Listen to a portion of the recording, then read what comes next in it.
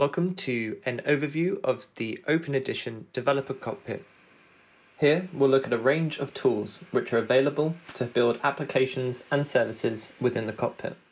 Applications are the center of everything built on the platform. These are what you create and what the end users will run. Applications are designed and built within the application development tools. The cockpit has a range of connectivity tooling for different scenarios and can be used by applications you build. The platform offers database table tooling that can be used by the connectivity tools to power data-driven applications. There is server-side scripting using JavaScript or TypeScript that can utilize database tables of the platform, and you can use the connectivity you create. These scripts can then also be triggered from your applications. A set of workflow tools allows you to handle complex end-to-end processes with user interactions, and these can be triggered from applications or from scripts. User management tools control roles and groups for developers and end users. The end users can then use the applications. A set of deployment tools allows you to move developments between systems, which is all organized into development packages. If we have a closer look at the application development tools available, we find the App Designer. We find the App Designer for low-code development capable of creating any application. The Adaptive Designer, which uses adaptive templates to create standardized data-driven applications, and the App Builder, the no-code drag-and-drop designer with a range of pre-made application building blocks and test data integration. The PDF Designer is also there for generating custom-made PDFs to fill with your own data. Within the connectivity tooling, you can find the API Designer for creating and maintaining API definitions from internal resources, like tables and scripts, to any external resource. A Proxy Authentication tool helps manage access to permission-controlled APIs. There are also two testing tools to preview your API calls. The Connector tool lets you publish data sources to be used in the Adaptive Designer. And an OData Source can be defined and used by a connector.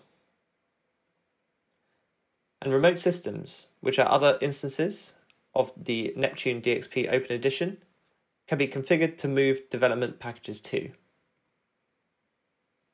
Within the database tools, there is a table definition tool for defining and maintaining the properties of tables in your database, and for the table browser for viewing or editing data within these defined tables. These tables are then utilized by the API Designer, connectors, or within scripts. Specifically within the script tools, there is the script editor, allowing you to create pro-code logic that can utilize installed NPM modules to provide extensive development capabilities. These scripts can be triggered to run on a schedule, which is controlled with the Job Manage tool. Scripts and applications can trigger workflows, which are created within the Workflow Definition tool. The Workflow Overview tool gives you visibility to any triggered workflows, and the Task Action Approvers and Substitutions allow you to manage who is assigned to action on specific workflows, along with being able to swap in other users when required. Then we have the user management tools. The user tool is where users can be created manually, and you can see automatically created users.